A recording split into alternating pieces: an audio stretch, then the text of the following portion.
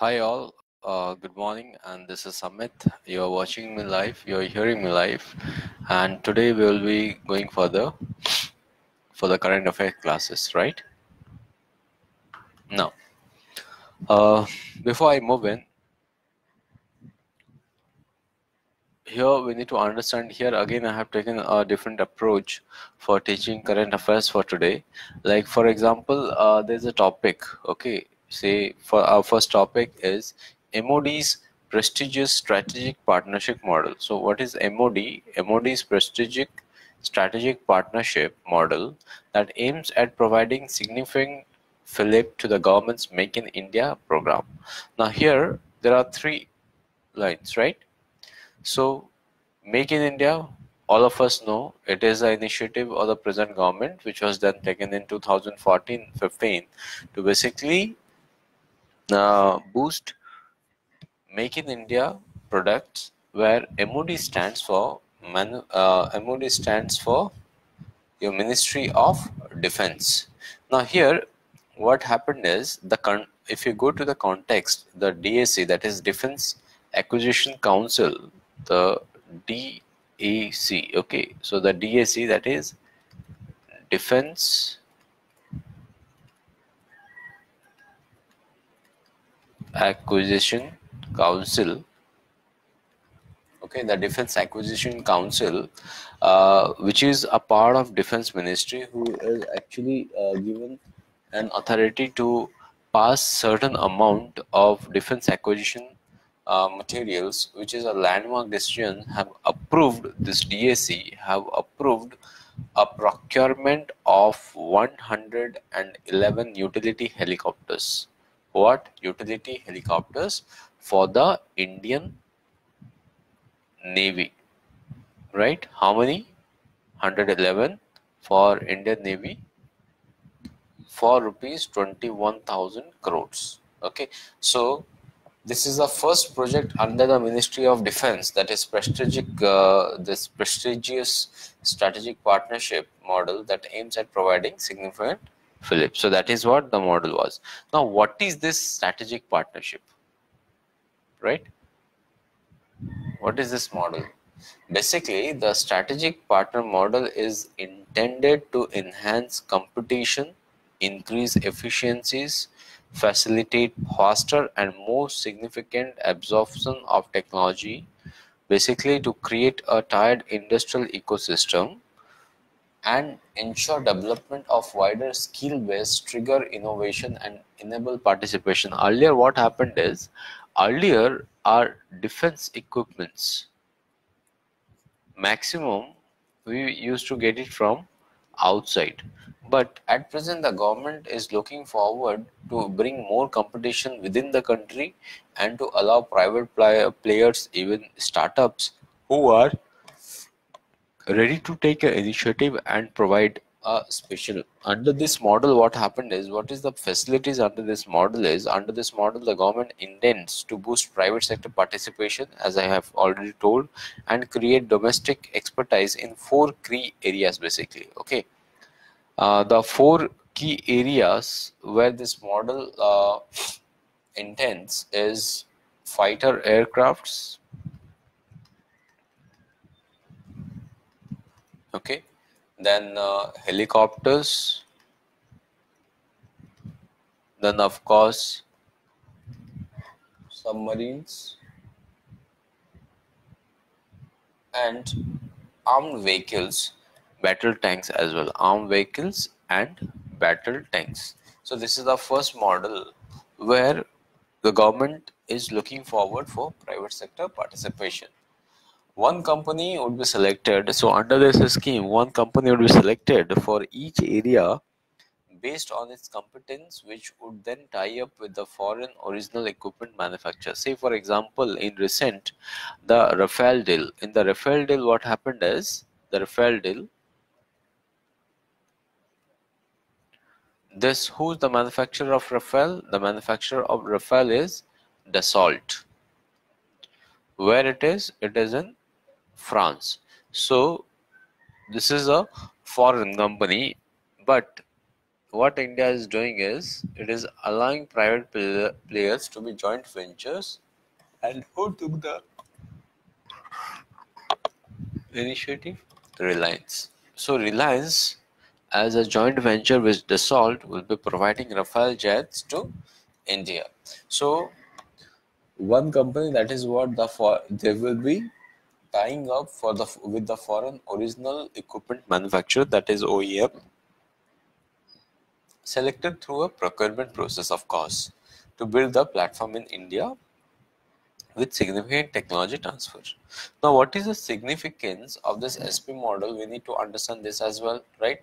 So, from the private sector point of view, if you take the point of view from the private sector, the biggest benefit would be the opportunity to participate in some big ticket contracts, which is estimated to be worth over 2 lakh crore rupees in the initial phase, which obviously will move forward. Right now, apart from this, there is a bridge. It also, when we go to the further significance, apart from this private point of view, there is also bridging the trust gap. Like at the same time, like what happened is, at the same time, the model would also go a long way in bridging the long-standing trust gap between the Indian private sector and Ministry of Defense, which the latter perceived to be friendlier towards public sector entities.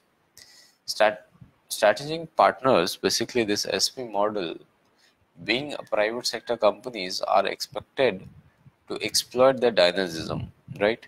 For example, the purpose of this is to bring competitiveness. The reason is, in this defense acquisition, when we are procuring a heavy amount, when we are investing heavy amount of money and procuring the defense material, here the purpose is to basically to create a aura of dynamism, basically,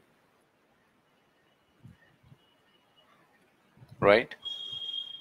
Then competitiveness, of course,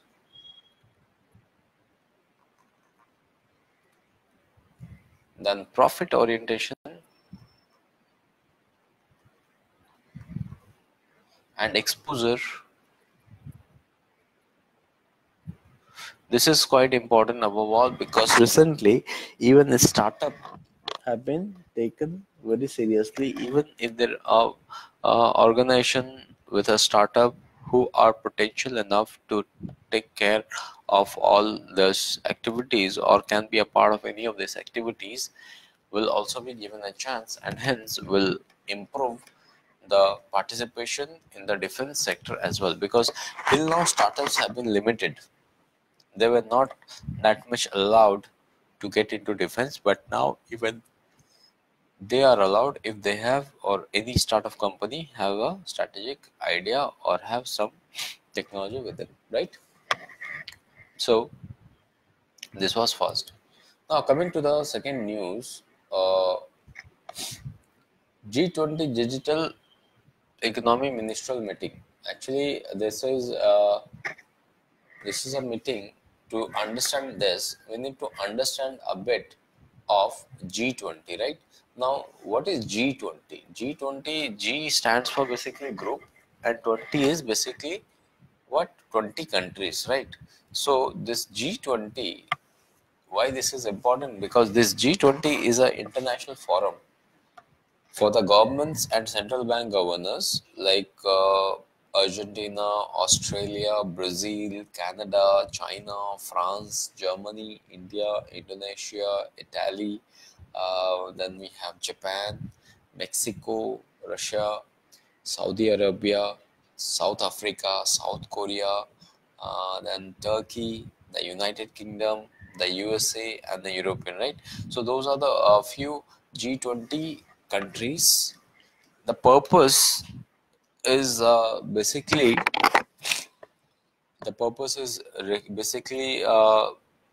to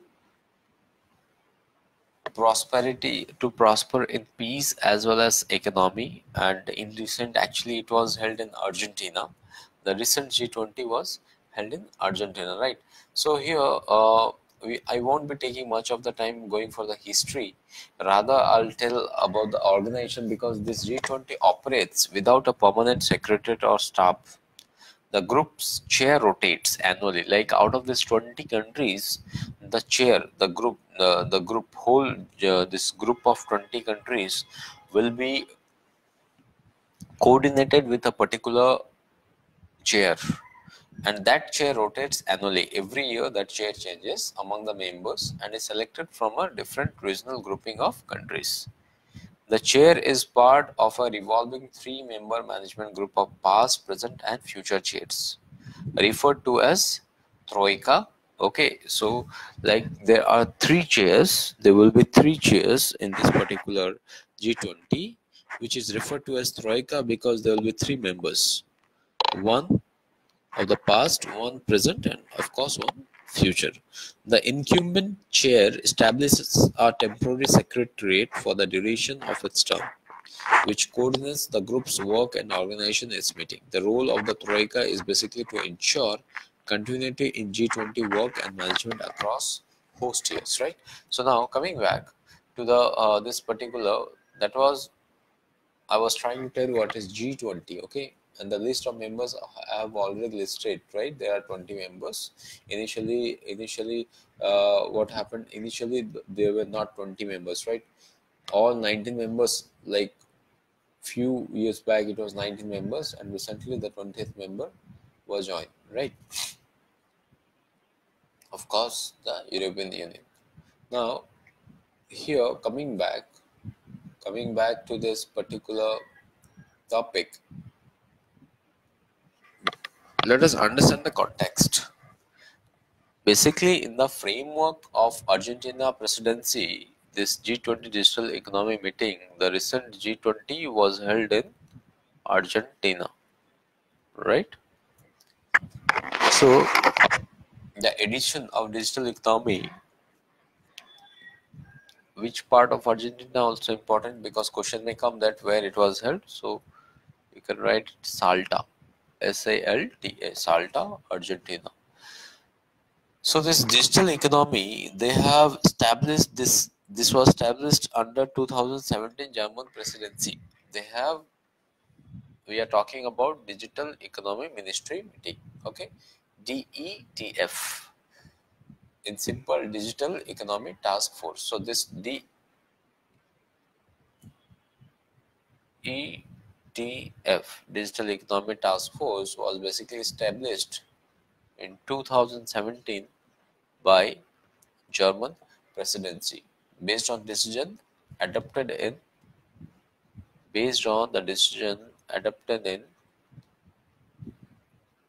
Hangzhou in 2016 under the Chinese presidency. In Antalya under the Turkish presidency, that was again in 2015.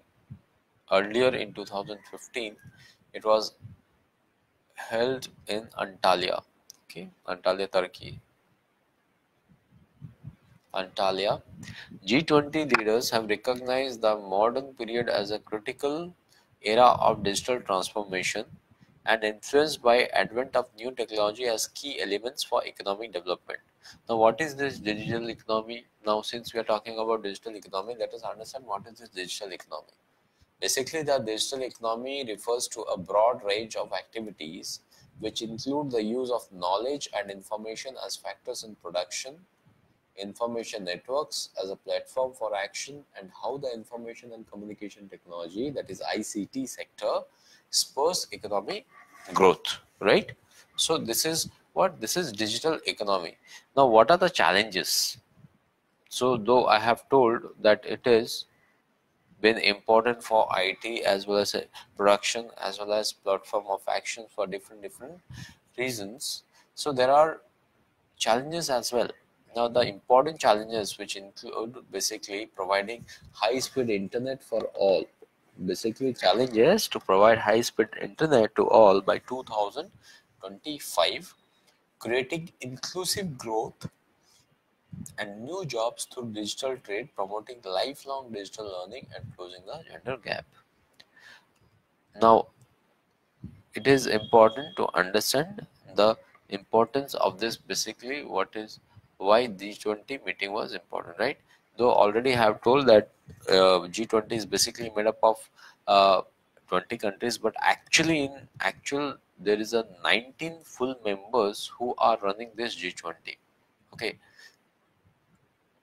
so the G20 origin, if we go back to the origin, then this G20 was born out of a meeting of G7 finance ministers, basically group of 7, and central bank governors back in 1999, who saw a need for a more inclusive body with broader representation to have a stronger impact on addressing the world's financial challenges.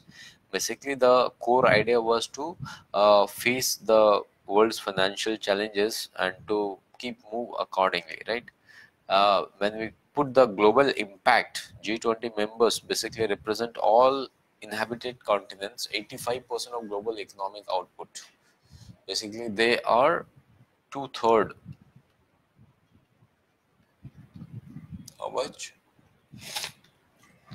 Nearly 85%. So G20 policy making is enriched by participation of key international organizations regularly invited by G20 meeting.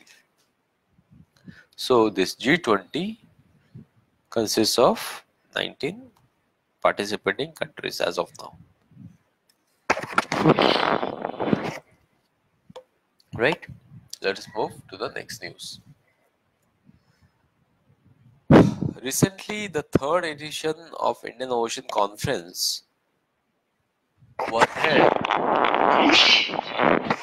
at Hanoi. Where is Hanoi? It is basically the capital of Vietnam, right? Let us understand few things about this Indian Ocean Conference. Indian Ocean Conference is basically initiated by India Foundation along with its partner. It is, but I should write it. It is basically initiated, of course, by government with its partners. Who are the partners? The partners are Singapore, Sri Lanka, and Bangladesh. Basically, it's an effort to bring together head of a state's government minister through leaders, thought leaders, scholars, diplomats, bureaucrats, and practitioners from across the region. Right? Basically, this is a strategy of building regional stability and architectures, right? So this was where it was held. It was held in Hanoi, Vietnam. Okay, you don't have to know much about this, but questions may come like it is quite valid that this way such kind of questions do come in SSC, right? So in that case, you can answer this. Now let us move to the next. New standards to measure quality of services have been set by whom?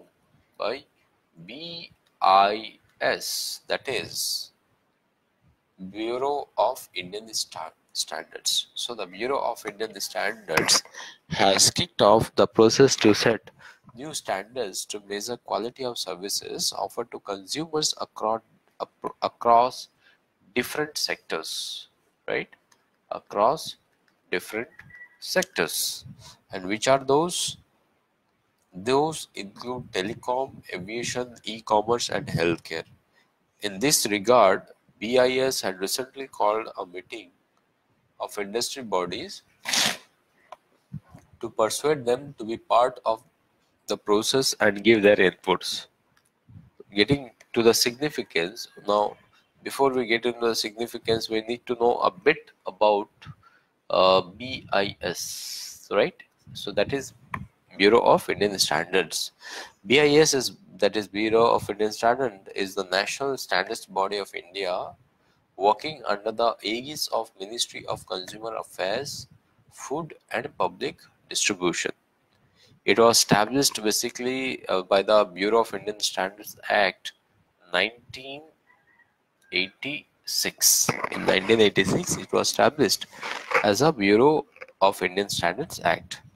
The ministry in charge of this department is the ex officio president of the BIS in generic. Okay, as a corporate body, it has 25 members drawn from central and state governments, industry, scientific and research institutions, and consumer organizations. Okay, getting to the background on an online survey have found that in the absence of deficient customer service standards in the country, a majority of consumers were not happy with after sales service. As per the poll, 43% feel that mobile handset and computer manufacturers are the worst in after sales services, followed by white good firms, that is 38%, and automobile companies around 11%. About 93% of respondents said brand should at least acknowledge the complaints from users within 72 hours. Many consumers complain that consumer service numbers of many companies do not work. So, service sector is one of the key area of the Indian economy. So, it is quite relevant and significant that it should be provided. So, the demands were like service would be provided within 72 hours. So, BIS is working for the same. Now, going to the next topic. The next topic is National Tiger Conservation Authority to revive the plan to reintroduce cheetahs in the state Noradai Sanctuary, right? The Madhya Pradesh Foreign, it is basically the Madhya Pradesh Forest Department, because this Noradai Sanctuary is in Madhya Pradesh. And this ambitious project was conceived in 2009 and hit a roadblock for want of funds. Basically, it lacked funds. Fact is that the cheetah, right, the Echinops jubatus, the scientific name, is one of the oldest of the big cat species with ancestors that can be traced back more than 5 million years ago. They can be traced more than 5 million years, right? The cheetah is also the world's fastest land mammal. Cheetah is the fastest land mammal. Okay. With great speed and dexterity, the cheetah is known for being an excellent hunter. It kills, feeding many other animals in its ecosystem, ensuring that multiple species survive. The country's last spotted feline died in Chhattisgarh in 1947. Later, the cheetah, which is the fastest land animal, was declared extinct in India in 1952. Around 1952, they have almost extinct.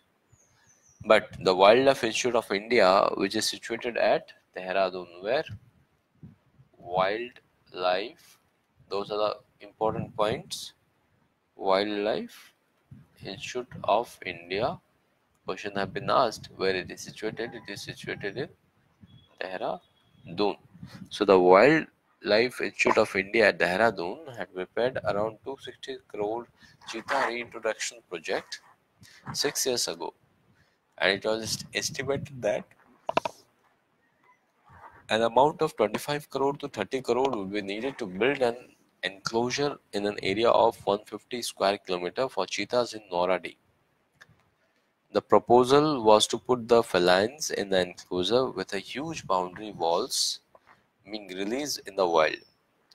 Now, what they have done is Noradi was found to be most suitable area, right? Why we are talking about Noradi? Because Noradi have been found as the most suitable area for the cheetahs, as its forests are not very dense to restrict the fast movement of the spotted cat. Besides, the prey base for cheetahs is also in abundance. Here, basically, the prey base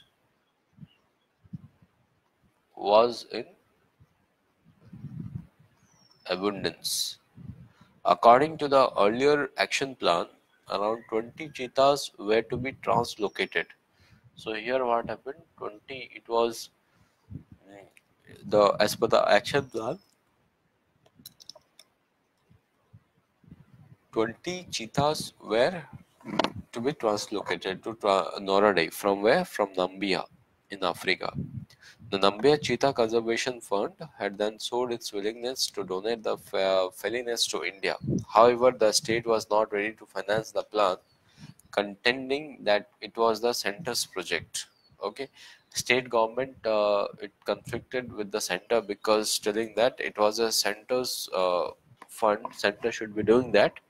So the project was in hold. Background, if you go to the background, the reasons for extinctions can be traced to man's interference. Problems like human wildlife conflict, loss of habitat and loss of prey, illegal trafficking have decimated the numbers. The advent of climate change and growing human populations have also only made these problems worse.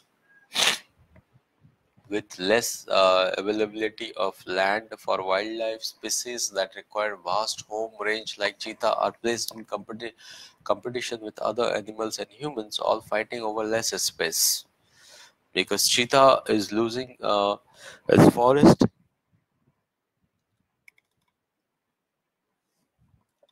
as human population is increasing and land area is decreasing, right? So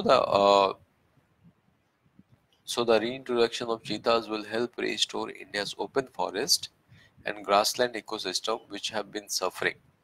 Having cheetahs will result in greater biodiversity, and biodiversity is the hallmark of healthy ecosystem. And hence India is also home to world's largest free roaming population of livestock. Bringing back the cheetah will focus attention on pastoralism, and doing so will help restore India's natural heritage, because as of now we are almost in the extreme, almost the cheetahs are extinct, right? So it is important. Coming to this National Tiger Conservation Authority, that is this NTCA, right? NTCA is basically a statutory body under the Ministry of uh, Environment, Forest and Climate Change, which constituted under enabling provisions of Wildlife Protection Act. Okay, so this is under Wildlife Protection Act 1972. This is a very important act, Wildlife Protection Act, as amended in 2006. This was latest amended in 2006 for strengthening tiger conservation as per powers and function assigned to it.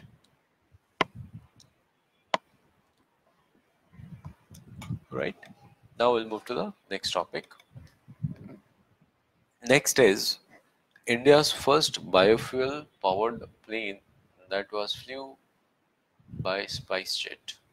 So the topic therefore is SpiceJet flew the Bombardier Q400 on biofuel from Dehradun to Delhi.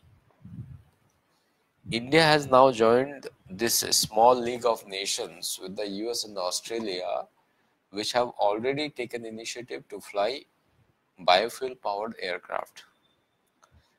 Biofuel flights actually could make air travel cleaner and more efficient, and thus drastically reduce the cost of airline operation by reducing the dependency on ATF, that is aviation turbine fuel. The biofuel is made partially from renewable sources such as agricultural residues, non-edible oils, uh, and biodegradable fractions. of industrial and municipal wastes, right? So those have been quite important parts. Now, the next is August 23. August 23 was celebrated as International Day for the remembrance of the slave trade and its abolition, right? What is the significance for the day? Basically, this day is commemorated to pay tribute to all those who fought for freedom and worked hard to abolish the slave trade and slavery throughout the world. This commitment and the actions used to fight against the system of slavery, basically to fight against the system of slavery, and had an impact on human rights movement. When I'm talking about human rights, Article 14 comes into picture, right? A right to equality. Here, have been few steps that were taken by the UNESCO basically to honor the history of the slave trade and the abolition. UNESCO, that is United Nations Educational, Scientific and Cultural Organization, in 2017 had added to its World Heritage List the Banja Congo, which vestiges of the capital of former Kingdom of Congo, and the Velongo Wharf archaeological site Brazil as an acknowledgement of the outstanding universal value. So UNESCO has started an initiative in 1994 known as Slave Route Project. Back in UNESCO, it was started by UNESCO back in 1994, known as the Slave Route Project, to contribute to a better understanding of the causes. Basically, the Haitian, the contribution were, the reasons were because of, if you go back, there are many in fact, but if I go for the Haitian Revolution, the night of August 22 and 23, 1791, inside Domingo, in what is Haiti and Dominican Republic today, saw the beginning of uprising that would play a crucial role in abolition. So basically, the fact and the significance and finally the objective of celebrating this 23rd August as International Day, basically to eradicate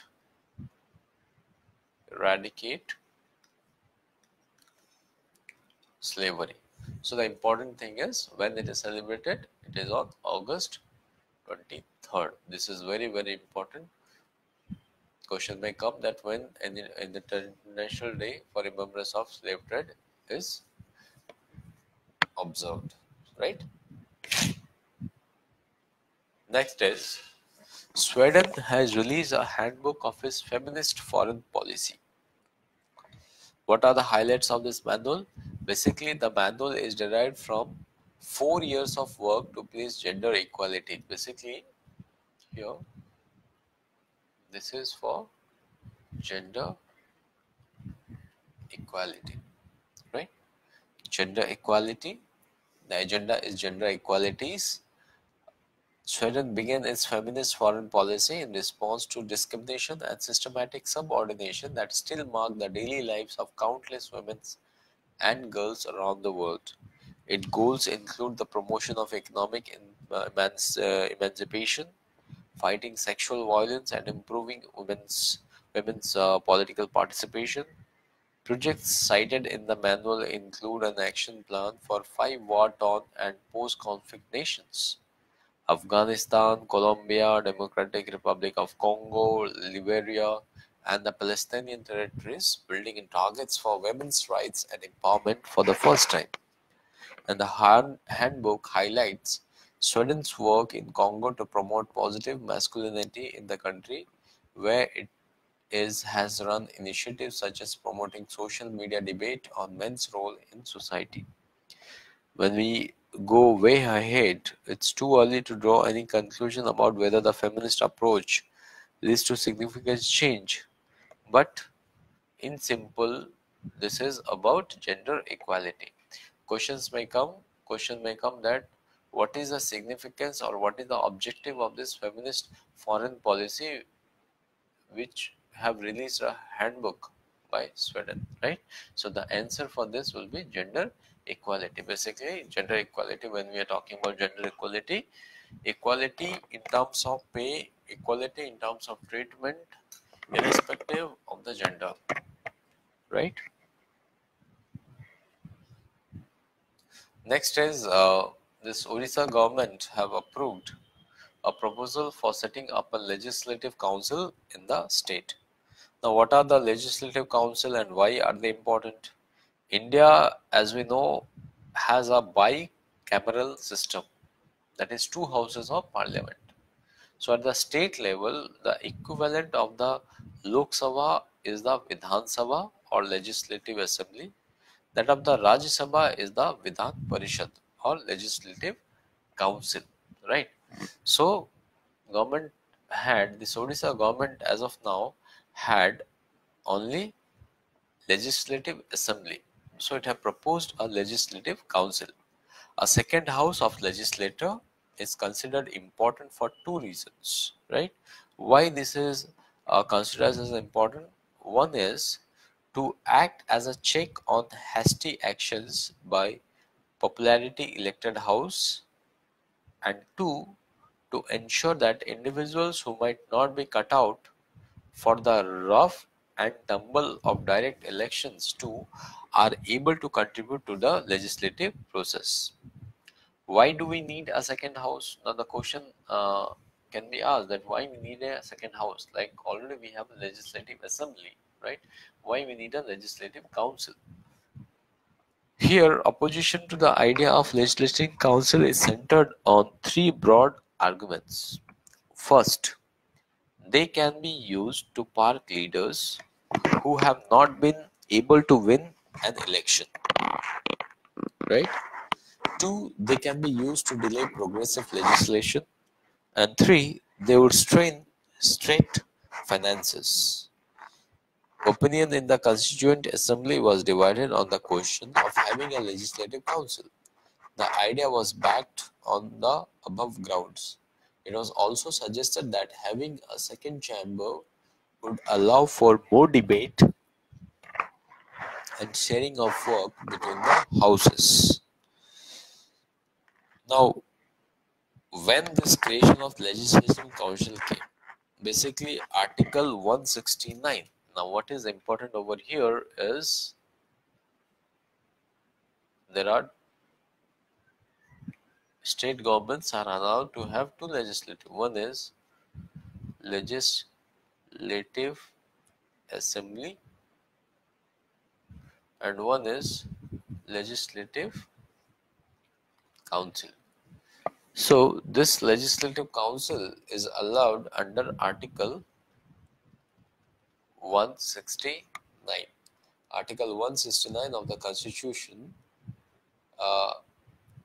provides by law where Parliament may by law create or abolish the second chamber in a state if the legislative assembly of the state passes a resolution to that effect by a special majority.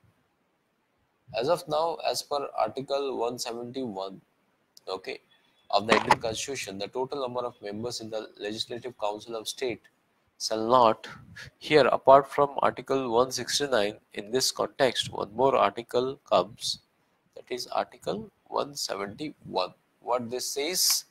This says that the total number of members in the Legislative Council of a state shall not exceed 1/3 of the total number of members in the Legislative Assembly of that state, and the total number of members in the Legislative Council of State shall in no case be less than 40.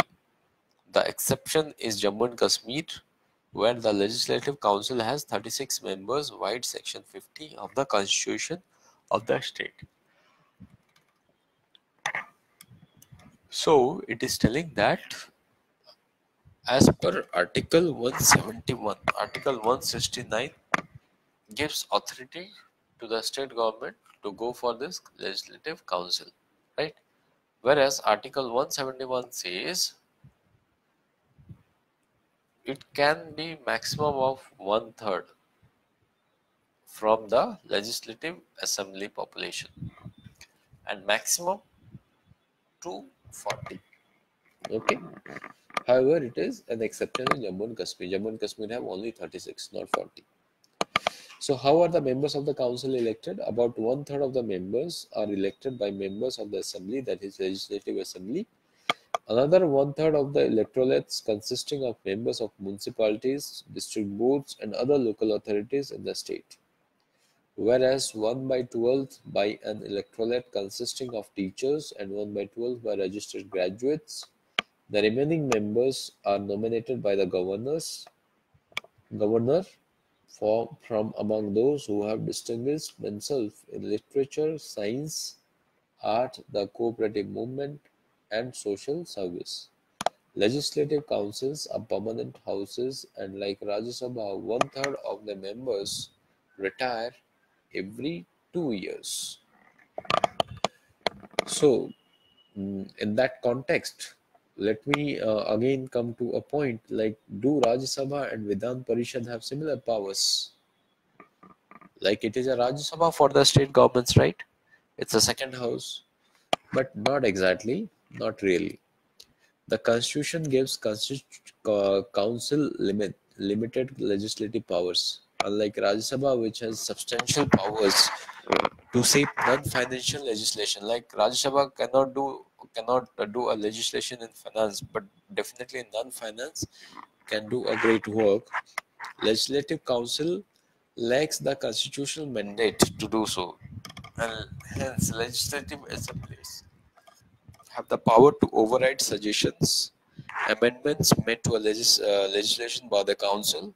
Also, while Rajya Sabha MPs can vote in the election of the president and vice president, members of legislative council can't. So MLCs also can't vote in the elections of Rajya Sabha members, right? So those are the few things one need to keep in mind while going through such topics. So here the important points were Article 169 and Article 171. Right? When we're talking about Article 169, 179, and we are talking about the constitution of the particular state, then again Article 370 also comes into picture, right? That is Jammu and Kashmir. And when it comes, 370 comes, even 335A also comes into picture, right? Which restricts outsider to buy land in Jammu and Kashmir.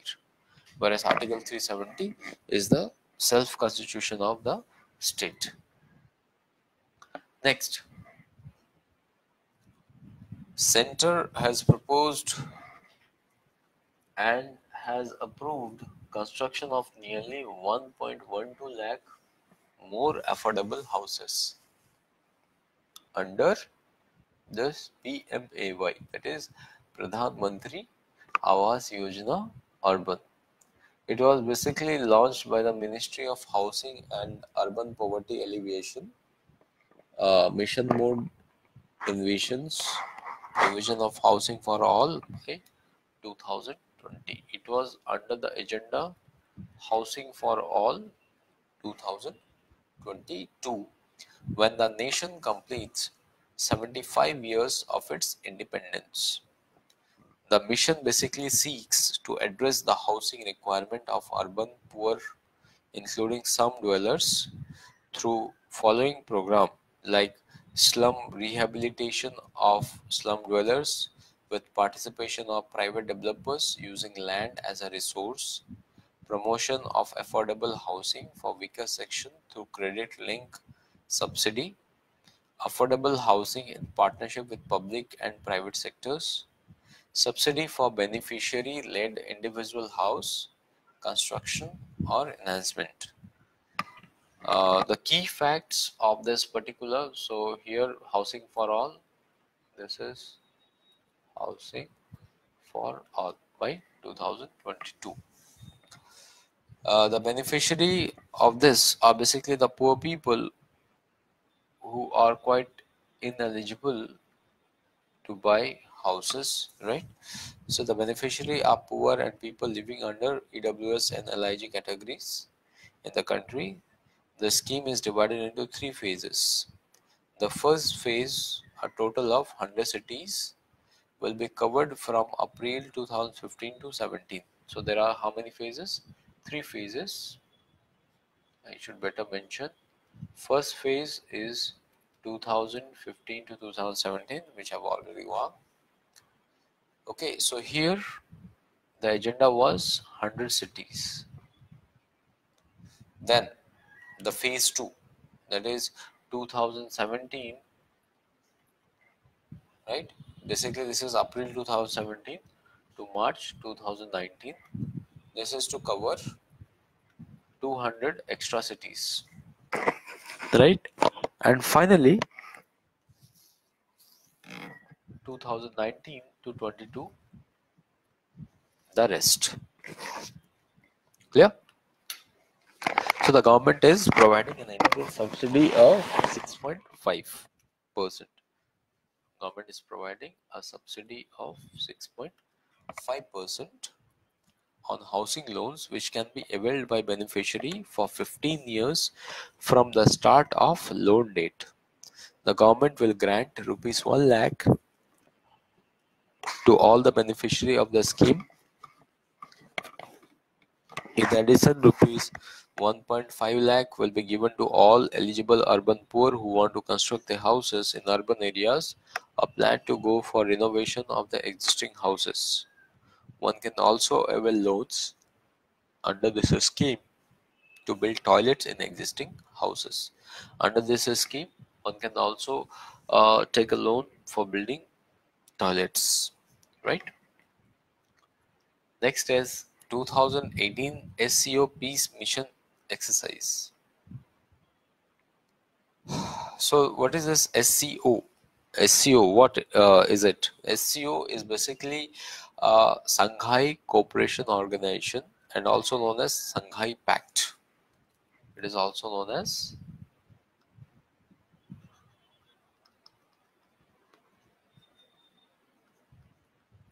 Shanghai Pact, that is Shanghai Cooperation Organization.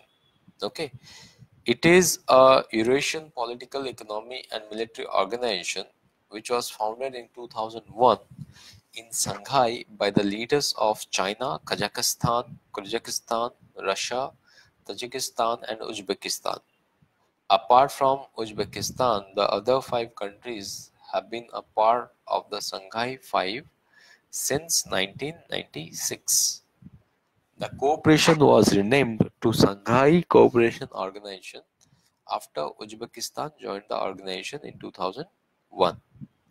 The new members in SCO, that is Shanghai Cooperation Organization, are India and Pakistan, who joined as full members in June 2017 in Astana, that is in Kazakhstan. The main goals are basically the main goals of SCO is to strengthen mutual trust and neighborliness among the member states, promoting their effective cooperation in politics, trade, the economy, research, technology, and culture, as well as in education, energy, transport, tourism, making joint efforts to maintain and ensure peace, security, and stability in the region and moving towards the establishment of a democratic, fair, and a rational new international political economic order. And this the significance will be like the previous SCO counter-terrorism drills were mainly limited to Central Asian nations. But due to the entry of India and Pakistan, the SCO's counter-terrorism mission has expanded to South Asia. In 2018 exercise, it will be first for India and Pakistan since becoming full members to participate. It also will be the first time India and Pakistan take part in military exercise together. This will be the first time India and Pakistan will be taking military exercise together under this SCO flagship as a part of SCO initiative. So what is important is it is earlier called as Shanghai Pact. India and Pakistan, which have been recently inducted in June 2017 for the first time, have been a part of a team in a military exercise under this SCO, Shanghai Cooperation Organization. Okay, so at least 3,000 soldiers from China, Russia, Kazakhstan, Tajikistan, Kyrgyzstan, India, and Pakistan are participating in a drill. How many? 3,000 soldiers, right?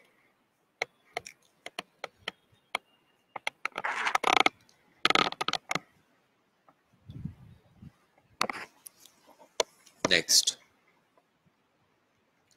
commute-related pollution. Kolkata shines among mega cities. Yes, in a recent survey, Kolkata is the top performing mega city. Bhopal leads the list on the lowest overall emissions. Coming to overall emission, Bhopal leads the list. Delhi and Hyderabad are the two cities that are far bottom. So the bottom list are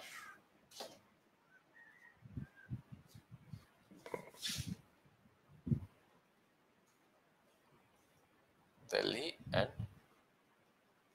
Hyderabad are the two cities that fare at bottom. Whereas Kolkata is the top performing mega city, right? As I have already told, in terms of overall emissions and energy consumption, Bhopal was followed by Vijayawada. Kolkata, which comes in as a sixth place on overall emissions, one among the 6 mega cities. In fact, smaller cities such as Ahmedabad and Pune ranked below Kolkata for overall emissions. Okay, Delhi ranked worst. Concern. Now, what is a concern for this topic and what is the importance? The motorization in India is explosive. Initially, it took 60 years for India to cross 105 million registered vehicles. Thereafter, the same number of vehicles were added in a mere 6 years. Like in 60 years, what I mean to say is in 60 years, that is 1951 to 2008, okay, 105 million motor were registered, vehicles were registered. But the same number, that is 105, this was in 60 years. How many? 60 years. But in only 6 years, this many vehicles have been added. So it is obviously a concern and a reason for this pollution in cities. The lesson to study is the importance of public transport independent of income level. Meanwhile, why I'm talking about the importance of public transport? Because Kolkata provides a resounding message that despite population growth and rising travel demand, it is possible to contain motorization. This is possible only with a well-established public transport culture, compact city design, high street density, and restricted availability of land for roads and parking. Both Kolkata and Mumbai have grown with a unique advantage of a public transport spine well integrated with existing land use patterns.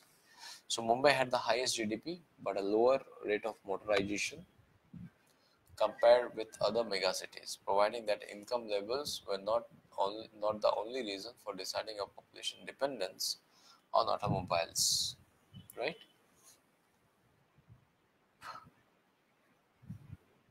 Next is Article 35A of the Constitution is now being vigorously contested, with its constitutional validity being challenged before the Supreme Court. Before I go further or move further, let us go by this paper cut, which states a look at Article 35A, whose constitutional validity has been challenged in the Supreme Court, right? So Article 35A, what is this Article 35A? Article 35A is something to do with Jammu and Kashmir, right? Was incorporated into the constitution by the President order on the advice of Cabinet in 1954. Order. Now, what is this Order of 94? Followed by 1952 Delhi Agreement between Jawaharlal Nehru and the then J&K Prime Minister Sheikh Abdullah, which extended Indian citizenship to the state subjects of Jammu and Kashmir. What is the significance is Article 35A basically bars non-J&K residents from buying property in the state and ensures job reservation. State decides permanent residence. It is the state Jammu and Kashmir which will decide the permanent residence. Article 35A, as I have told, that decides permanent. Now, how did it come about? Basically, Article 35A, this is a controversial constitution. Order of 1954 followed by 1952, as we have already understood. The presidential order that was issued under Article 370, which deals with the Constitution of Jammu and Kashmir, this provision allows the president to make certain exceptions and modifications to the Constitution for the benefit of state subjects of Jammu and Kashmir. So, Article 35A was added to the Constitution as a testimony of the special constitution the Indian government accorded to the permanent residents of Jammu and Kashmir. Now, why we need to review this is the classification which was created by Article 35A has to be tested on the principle of equality, as it treats non-permanent residents of Jammu and Kashmir as second-class citizens. Now, point to be noted here is Article 35A has to be tested on the principle of equality, as it treats non-permanent residents, right? Non-permanent residents means non-Jammu and Kashmir people as second-class citizens. Such persons are not eligible for employment under the state government and are also debarred from contesting elections. Meritorious students are denied scholarships and they cannot even seek redress in any court of law. The major sufferers are women who marry outside Jammu and Kashmir. Though they retain their permanent resident certificate, their children cannot be permanent residents.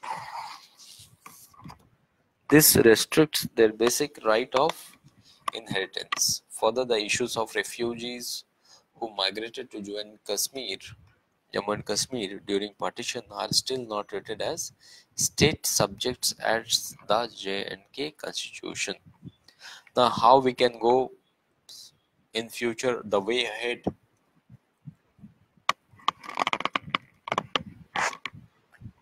This matter actually requires the active participation of all stakeholders. It may be the Government of India, the state government.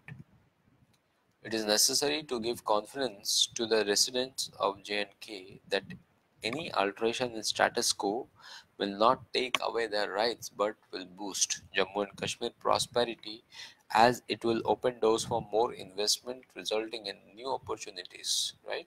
So Article 35A, which was incorporated about 6 decades ago, now requires a relook, especially given that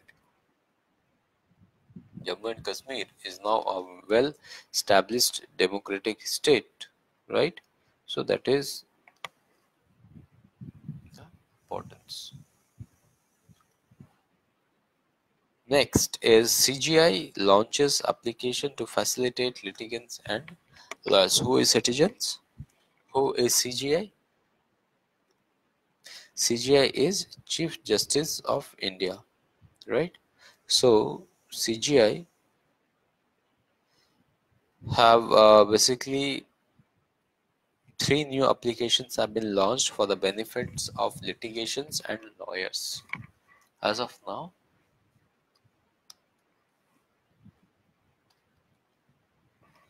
3 applications have been launched for litigation and lawyers. The application is meant for online registration of lawyers and litigants. Through the application, one can file cases from any part of India to any court on registration. Okay. Portfolio management of cases of litigants and lawyers is provided on the portal, and one can get updates from time to time about filed cases and cases under objection or rejected cases. Basically, the significance is e-filing application, e-pay application, right? Uh, the OTP authentication process secure way is basically for financial transaction, and one can get instant acknowledgements through SMS and print receipts. Coming to national service and tracking of electronic processes, it is launched as part of e-courts project. It is basically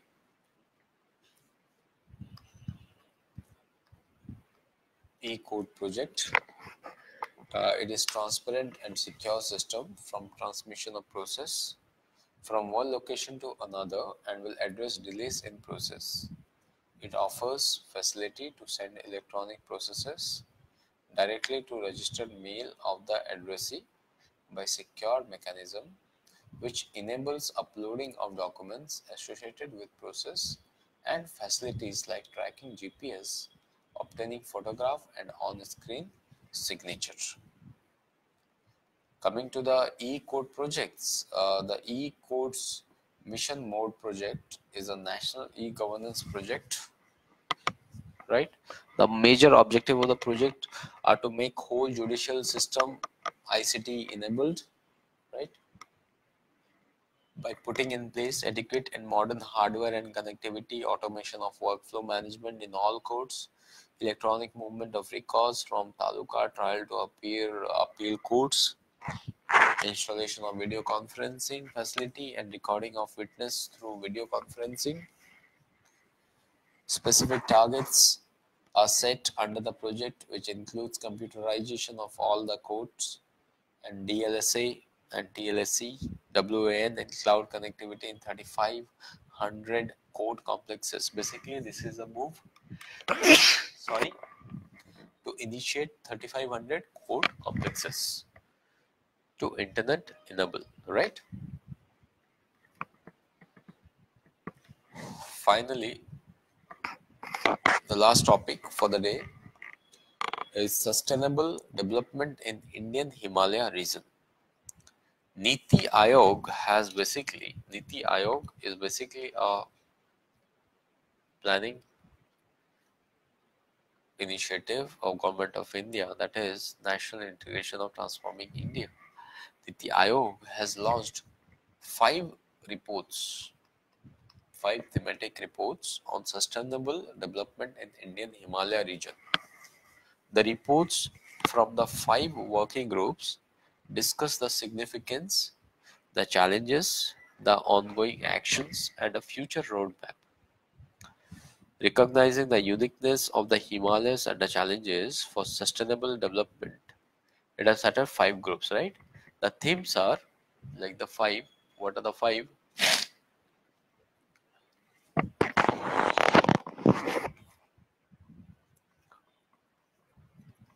First one, the inventory and revival of springs in Himalaya for water security. So the revival of springs. Second is sustainable tourism in Indian Himalaya regions. Second is sustainable tourism in Indian Himalaya regions. Transformative approach to shifting cultivation, right? Shifting cultivation. Strengthening skill and entrepreneurship landscape. Fourth is skill. And the last one is data or information for informed decision making. Fifth is data or information. So these are the 5 working groups who are working for the uniqueness of Himalaya for a sustainable development. Why this is a challenge? Because nearly 30% of springs crucial to water security of people are drying, and 50% have reported reduced discharge. Himalaya tourism, growing annually at 6.8%, has created huge challenge related to solid water, water traffic, loss of biocultural diversity, etc. Important recommendation which can be made is spring mapping and revival using a 8-step protocol that can be later carried on with the state government as well as central government. The call for action include setting up a Himalayan authority. We need to set a Himalayan authority for coordinating and holistic development of entire Himalaya region, right? Uh, Apart from this, the reforms which need is with the projected arrival of tourists. Nowadays, the tourists have increased in Himalaya regions to more than double by 2025. Urgent actions will be needed to address critical issues of waste management and water crisis, in addition to other environmental and social issues. In the northeastern states, thousands of the households continue to practice slush and burn that need to be addressed in view of ecological, food and nu- nutritional security. Predominantly unskilled workforce remains a challenge for the mountains as well that need high priority to address migration of youths. Also challenges related to data availability, data authenticity, compatibility, data quality, validation, user charges for Himalaya states which need addressing for informed decision making at different levels of governance, right? So those are the few important things one need to understand while going to the particular topics, right? So this was all about the current affairs for today, and then the next will be move into the editorial understanding, right? The very first in this editorial, I will go first with Kerala floods, right? What happened in Kerala now is definitely a huge loss in terms of life and property, right? But in the same time, we have come across a lot of heroes who have been constantly very much inaggressive to help the state to come up. When I'm talking about come the states means for the life, so that again a new beginning can be started. Here there are few recommendations by the Gadgil committee. Kerala for basically it is the prescription of Western Ghat. Okay, so this was given by Gadgil committee. Why this Gadgil committee was set up? Basically in February 2010, in February 2010, these are the facts which I'm producing you. Probably you would have never gone through. So it is important for you to understand that in February 2010, then Environment Minister in Tamil Nadu, organized mainly by those associated with Save the Western Ghat group. It was basically to save the Western Ghat group. The panel was asked to make an assessment of the ecology and biodiversity of the Western Ghat and suggested measures to conserve, protect and rejuvenate the entire range that stretch over 1500 kilometer. Basically, which is stretched, this is basically for the Western Ghat, which was stretched to 1500 kilometer along the coast, right? with its footprints in Gujarat, Maharashtra, Goa, Karnataka, Kerala, and Tamil Nadu. So what this Gadgil committee says, it defines the boundaries of the Western Ghats for the purposes of ecological management.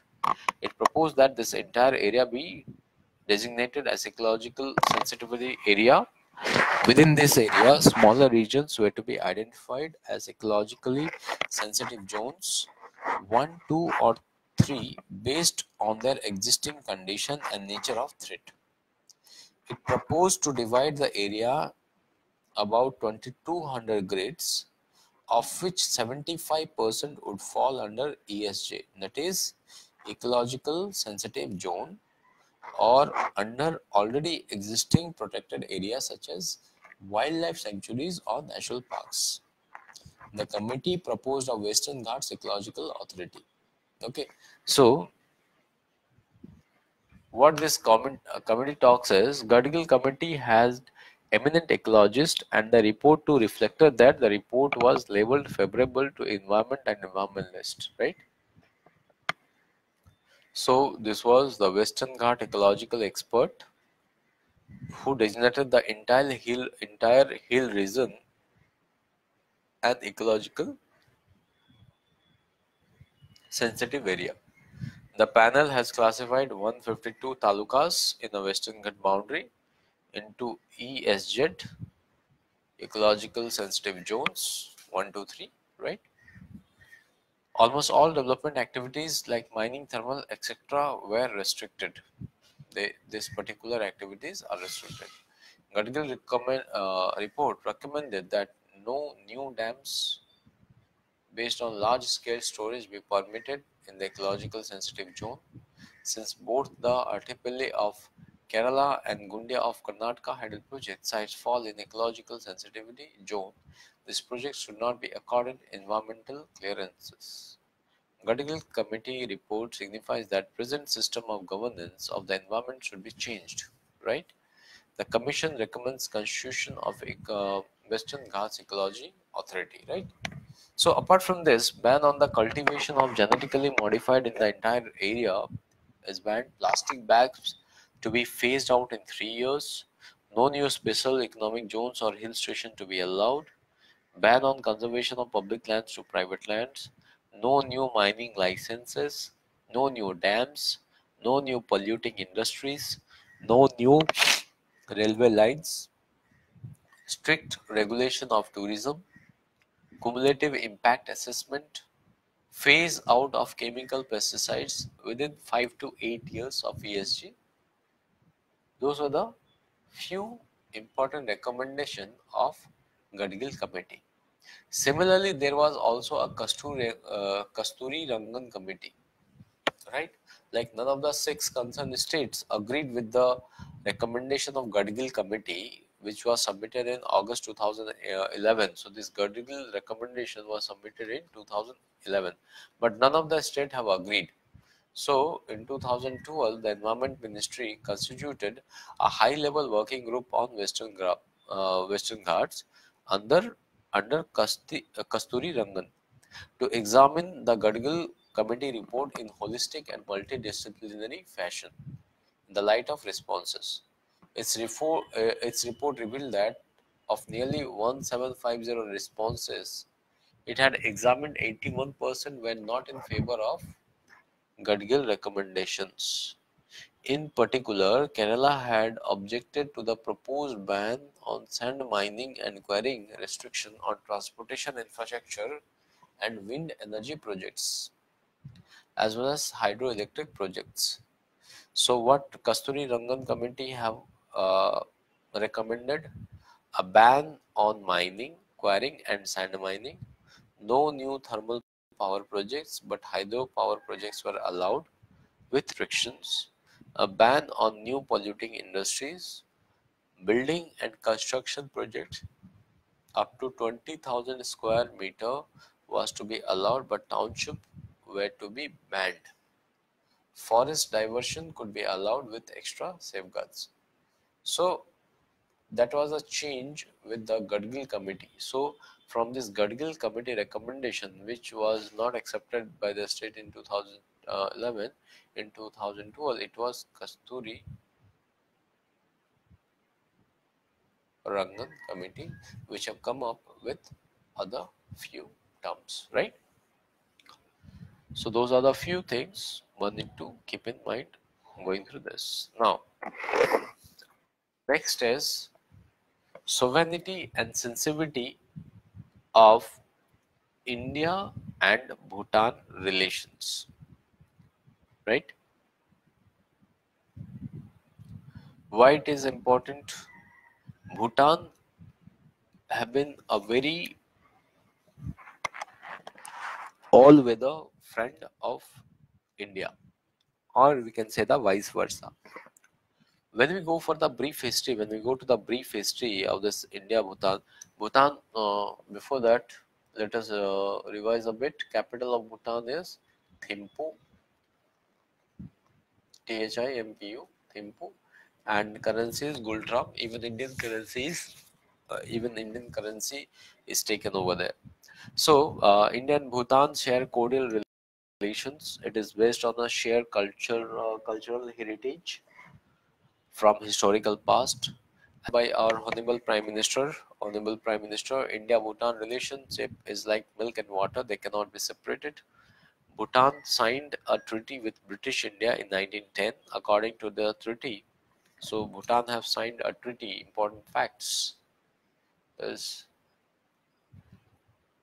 in 1910, Bhutan signed a treaty. According to this treaty, British guided the defense and foreign affairs of Bhutan. Bhutan was the first country to recognize India's independence in 1947. So Bhutan was the first to recognize India independent. India-Bhutan Treaty of Friendship and Cooperation was signed in 1949. This treaty was again updated in 2007. Diplomatic relations between the two countries were officially established in 1968 after the appointment of an Indian representative as a resident in Thimphu, the capital of Bhutan. India-Bhutan Trade and Commerce Agreement was signed in 1972. It provided for free trade and commerce between the two countries. So India has been an all-weather friend of Bhutan since the latest independence. It was India who supported Bhutan's admission in the United Nations and has been with the tiny Himalayan nation since decades, assisting it for having a distinct place in the global sphere. Assured by India for its distinct identity and autonomy since India's independence, Bhutan has been in the good book of since the very beginning, through which exceptional aberrations in bilateral relations. Even smaller than Nepal in size and population, Bhutan is mostly dependent on India, its southern neighbor, with which it has greater geographical and socio-cultural proximity. The National Assembly of Bhutan basically was dissolved as an interim government was appointed this month ahead of the election, which will be completed by October end, marking 10 years of democracy in Bhutan. The BRO, that is Border Roads Organization, which helps Bhutanese roads under Project Dantak, decided in July to make reflective stickers on the roadsides and railings in shades of Indian tricolor. It raised red flags among the Bhutanese on social media. Citizens were worried that this was an attempt by India to impose its flag on their countryside. Eventually, the stickers were changed to blue and white. In April last year, the Departments of Roads had to remove a board which read "Dantak welcomes you to Bhutan" at the Paro International Airport.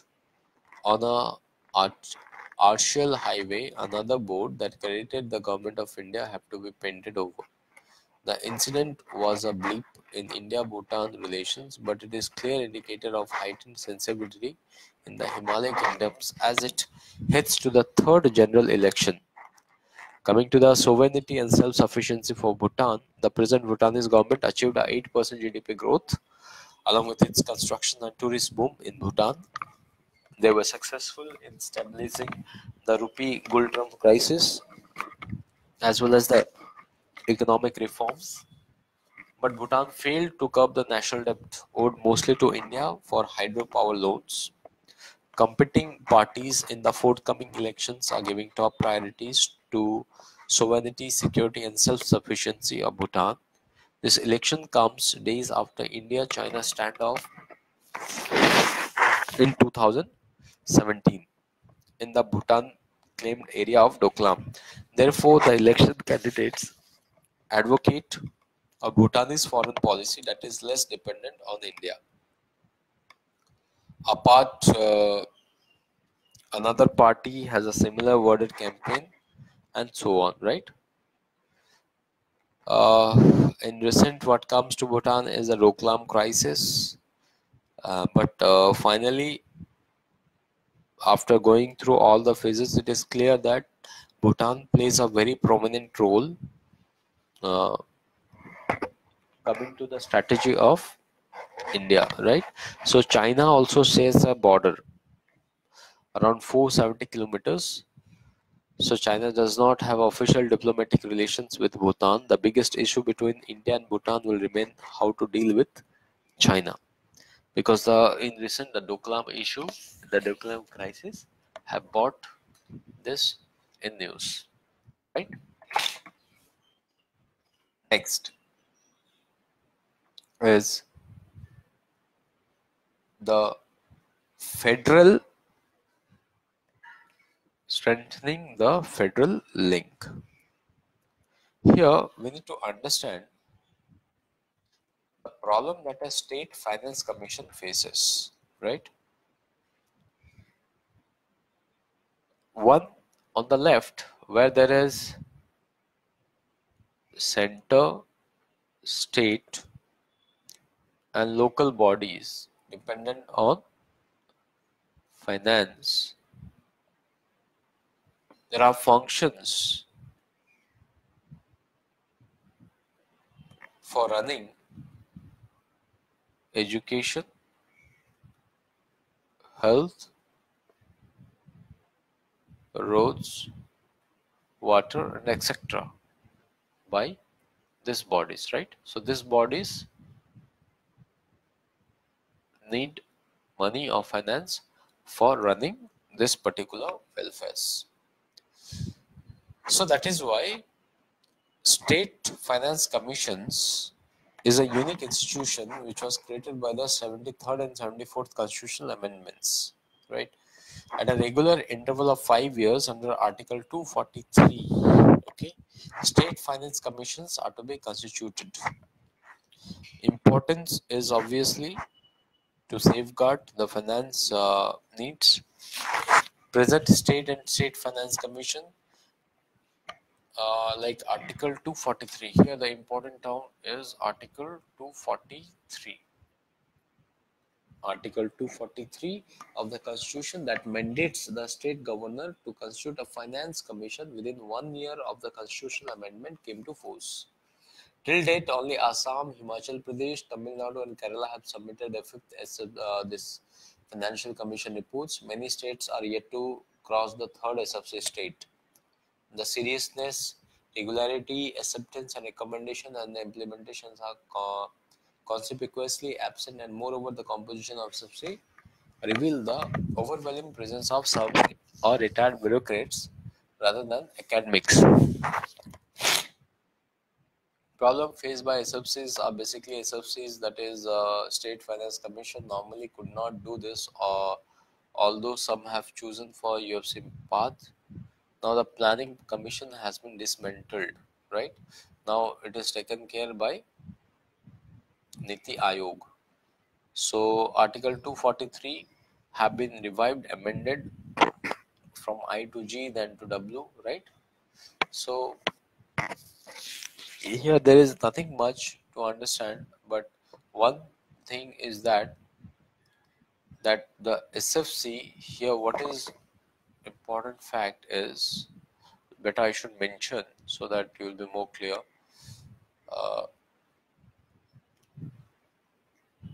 Here the fact is this SFC, that is State Finance Commission, at a regular of interval of every 5 years, they have to be constituted. The propose is to assign it the task of reviewing the financial position. Basically, this is to review the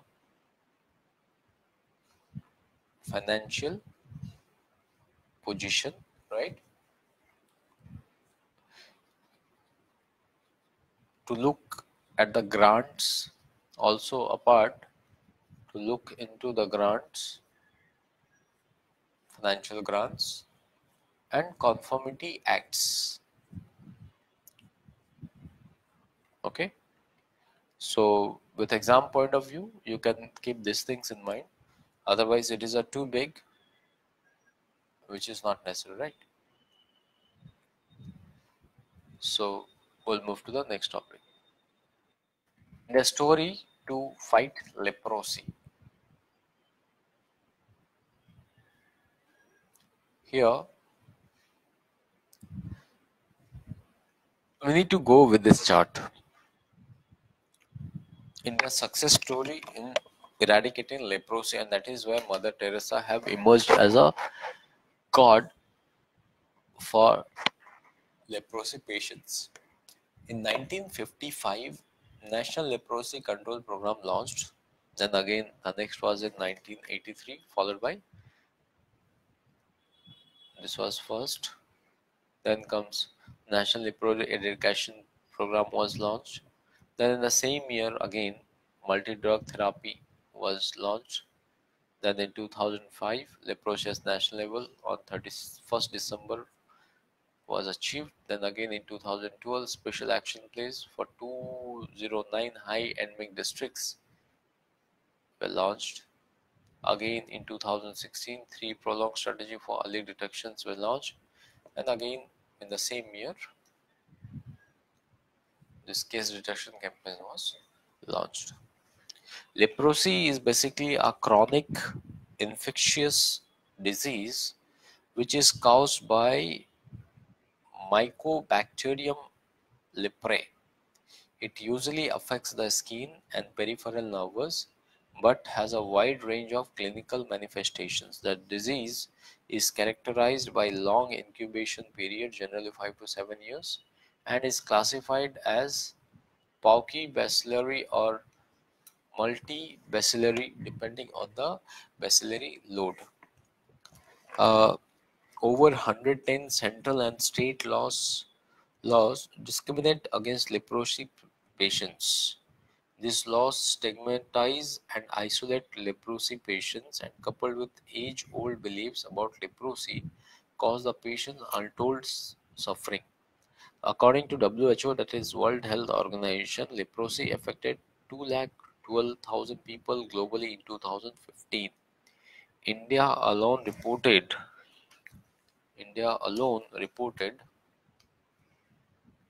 1,27,326 cases, nearly 60% globally, out of which 8.9% were children. So, a Personal Laws Amendment Bill 2018 was seek to make a start of amending new status. It attempts to end the discrimination against leprosy persons in various central laws: the Divorce Act 1869, the Resolution of Muslim Marriage Act 1939, the Special Marriage Act 1954, the Hindu Marriage Act 1955, and the Hindu Adoption and Maintenance Act 1956. The bill eliminates leprosy as a ground for dissolution of marriage or divorce. Right? Earlier, so this bill eliminates leprosy. It cannot be a reason for the dissolution of marriage or divorce. So what are the initiative taken is the government announced the 3-pronged strategy for early detection of leprosy cases. in the community, which was introduced in 2016 under the National Health Mission, right? That is NHM, National Health Mission, especially in the hard to reach areas. A special leprosy case detection campaign was carried in 2016, right? Already mentioned. As a result, more than 32 cases were confirmed and put on treatment. In addition, persons who are in close contacts with the patients were also given medicine to reduce the chances of occurrence. And finally, coming to the conclusion, there is a need to call for a collective effort to completely eliminate the treatable disease of leprosy from India. Anti-Leprosy Day was celebrated all over India on 30 January, right? So the important term here is 30 January is celebrated all over India as Anti-Leprosy Day. What? Anti-Leprosy Day. Anti-Leprosy Day is celebrated on 30 January every year. On this event, a campaign named as Spurs.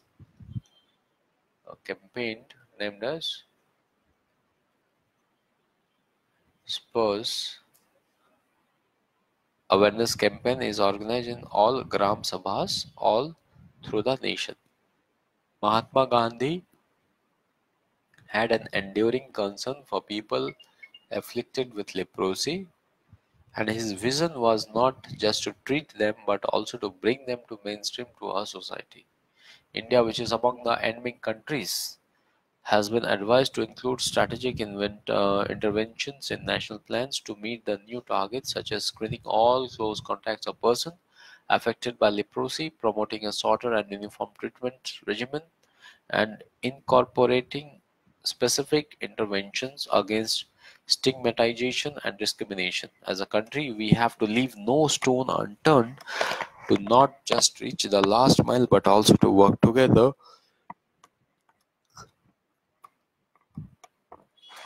to eliminate the social stigma. And with this, we will put today's class here and we'll meet again tomorrow with new topics. Till then, take care. Have a good day.